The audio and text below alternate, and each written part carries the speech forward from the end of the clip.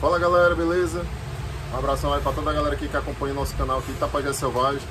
Galera, hoje eu vou fazer aqui uma pequena análise de pontos positivos e pontos negativos das duas carreatas que aconteceu agora no final de semana passado, né? Que é a carreata primeira, que foi a do candidato aí a Prefeitura de Tapajé, Nonatinho, e também a candidata à reeleição, que já é a atual prefeita, a Gorete, né?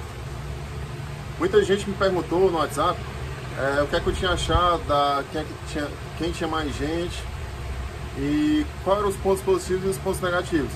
E hoje eu vou estar passando aqui para vocês a minha opinião dos pontos positivos e os pontos negativos nessa carreata, né? Começando pela carreata que foi a primeira que teve na sexta-feira, que foi a do Nonatinho. Ponto positivo que eu achei na carreata dele, que foi bem organizado, né? Eles teve ali aquele primeiro pilotão de motos e logo em seguida veio aquele pilotão do pessoal. E outro ponto positivo que eu achei nele foi que eles contrataram aquele caminhão, né? Que é tipo uma carreta com um paredão bem grande que ocupava tipo a rua quase toda. Ali fez com que as pessoas que iam caminhando, todos fossem atrás daquele carro, e deu um ponto muito positivo nessa carreata, né? Já na Gorete, o ponto positivo que eu vi foi que ela teve uma sequência, ela teve mais gente na carreata dela, né?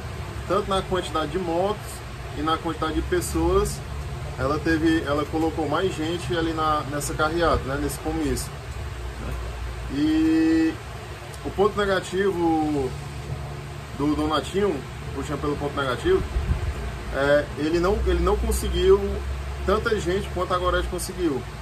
E o ponto negativo nessa carreata da Gorete é que ela não teve tanta organização quanto o Nonatinho teve, né? Eu acho que ela deveria ter contratado também um caminhão até lá, uma carreta, para deixar o pilotão de gente atrás. E foi quebrado os pilotões. Beleza? Então é isso aí. Se inscreva no canal e até o próximo vídeo.